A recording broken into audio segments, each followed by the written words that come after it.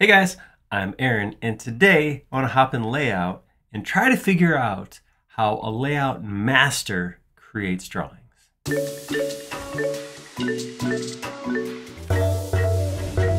So I put it that way because I got a pretty good handle on SketchUp, and I've made more than a few sets of construction drawings and assembly drawings through LayOut, but I've never considered what I do in LayOut to be masterful. Fortunately, one of the gentlemen I was lucky enough to get to work with was Eric Sargent, and he made not only several videos on this channel, but he made some training materials that are still available on SketchUp Campus. One of the, well, actually, three of the courses he made were pertaining to LayOut, and I wanted to look through some of his finished documentation, this garage remodel in particular, and just go through and look at the things that he did in LayOut that kind of make his drawings just a step above something that I would put together. Hopefully I can learn something through that, and you guys can too. I'll also link to the course that this is part of, so you could actually take the whole thing and see exactly how Eric did what he did. Let's hop in. All right, so like I was saying, we're going to take a look at these finished drawings. This is an 11-page document. And I just wanted to look at some things. This is not going to be so much how do I pull models into LayOut, or how do I use the tool to put in dimensions, that kind of thing. That's sort of stuff we have other videos on. You can search our channel for that sort of thing. If you search for Let's Talk LayOut or Beyond Desktop videos, you'll find those. What I want to look at was more about composition and how the tool is used to create an exciting image. So first things first, here right on the cover, you can see this is a black and white image. It does not have a whole lot of colors in here or anything. Well, there's no colors in here other than the logo, but it still stands out. And one of the things that happened here that Eric did very intentionally was this edge he carried all the way around. You see that we have a less thick edge going in back, outlining the fence, but the main piece here, which is converting this two-car garage into like a mixed use recreational building in the backyard kind of thing, you can see this is what's called out. That heavy line around the outside calls attention to that.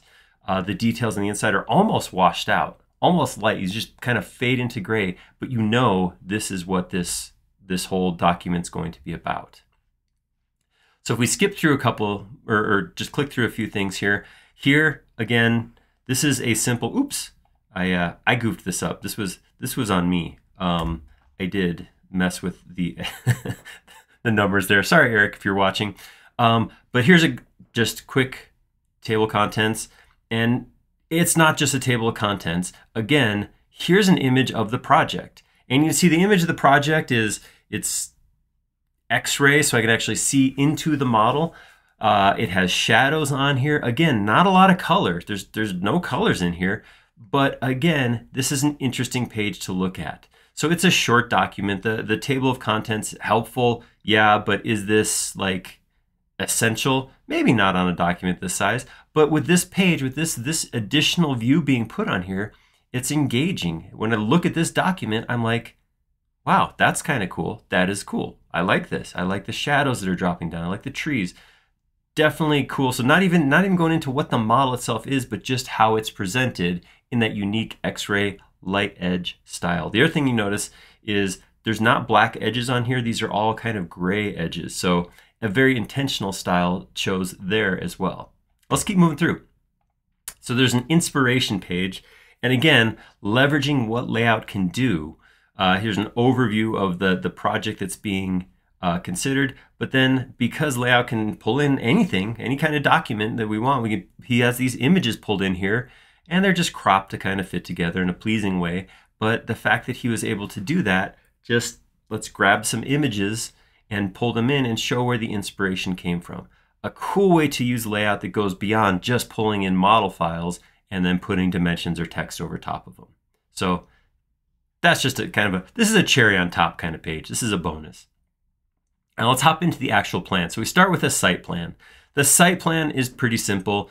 I have things like the setback and the boundary of the property line. The existing house is over here. Some very simple dimensions. I have seen and I have made documents for constructions that have so many dimensions on them that have like 3-4 layers deep of stacking dimensions, that's not necessary. In this case, how far is it from the house to the concrete to the building? How wide is the building? How tall is the building? How close is it to the property line? That's it. That's all that really needed to be here. Same with the text. The text is understated. It's simple. Just shows what's going on here. And then some existing conditions are called out. The only color in here is the important piece, which is the property line, this unique dot dash style, and that's called out. The thing that gets me about this particular layout though, and this is so simple yet so effective that just makes this different, is that shadow, right? Look at that shadow that's in here. It's intentionally going in the same direction. So I know there's a fence here even though I can't see the fence because I see the shadow of it. Things like that can take your, again, I'm going to make fun of myself. I'm not going to pick on your guys' output, but my ho-hum line drawings that I would create and make it just another level. All right, let's keep going. In here, we have some existing conditions. This is a breakdown of what already exists. And you can see that one of the cool things in here is the different types of hatching that he put on here. So for the dashed hatching, that's stuff that's going to go away altogether. The cross pattern like this, the washer and dryer, that's going to get relocated. It's going to go somewhere else. And then something that's brand new is gray. So again, with very little information on here, he was able to convey that. And carried through from before, we have this, here's the property line.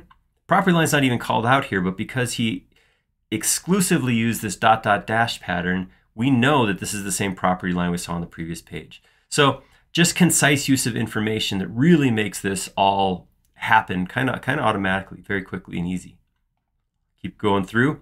All right, so again, I'm just going to call out dimensions. Very simple dimensions. It's not 4 or 5 strings deep. I just have the essential dimensions, vertical dimensions to the windows and door, horizontal dimensions across here, and then I got a quick overall dimension. That's it. That's all that's on here. I don't need a whole bunch more. Same thing here. So from the existing deck over, width of the building, over to the other side. It's just simple. And everything here is to scale too. I know people don't use scales as much as they used to because we use a lot more 3D models, which is great. But the fact is sometimes you still got to take something out and scale it, and everything here is set to a standard scale, which is great. Again, the model itself is almost in the background. You see how light these lines are, how simple that style is, and the things that have attention called to them are all here hatched. They stand out because I'm going to be cutting new holes in here, new doors and windows, skylights.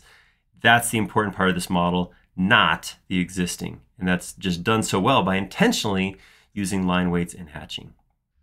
Moving on. This is the exterior elevation. This shows a little bit more detail. Not so much what's going to get changed, but how it will look in the end. So again, very simple stuff, a little more information, a little more edges, that kind of thing. But yeah, very clean looking. If we look at the plan, same thing. Here's our property line again, don't have to tell me. And then here's what the inside's going to look like.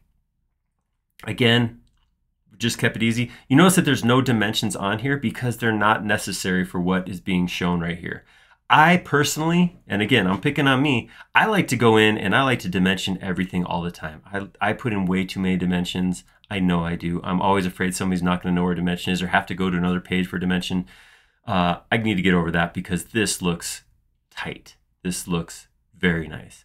And then also tucked in here, we have a couple of profiles, or I'm sorry, interior views.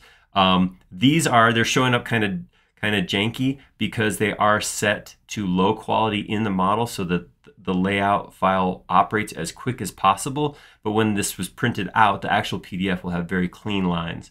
Again, a masterful move of layout is, of course, to save your resources in the model. I know what this looks like because I made the model. I don't have to see this in all of its beautiful unbroken line edge glory because I know what it's going to look like.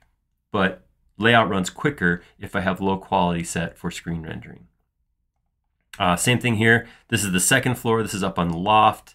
just showing what that's going to look like, the loft. So I have a couple of views of in the loft and the view from above. And then of course, my layout showing where all the pieces are. Interior sections, I don't know why this one in particular gets me. I don't know if it's this solid band of ground here, or if it's just that there's 4 on the page and that symmetry makes me happy. But here I have section A, B, C, and D, and they're again just clean.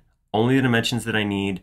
The background edges, the model itself, super light edges, so they're in the background, they're not important. The things that are actually getting cut get this heavier weight so I can see where it's cutting through. Just a great way to show that.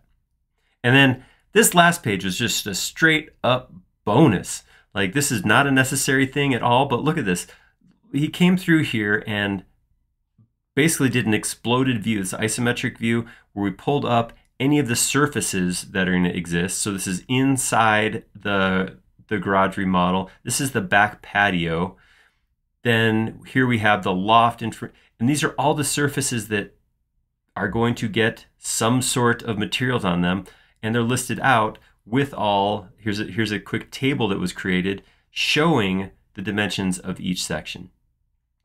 Again, like I said, this is definitely bonus, right? This is adding additional stuff to it, but what a great way to visualize. Here I have an isometric model, and here I just have probably just copied and pasted into a new group, and I can actually see all those pieces there. And then just for fun, let's throw some dimensions on there too, also keeping those nice and clean and easily readable.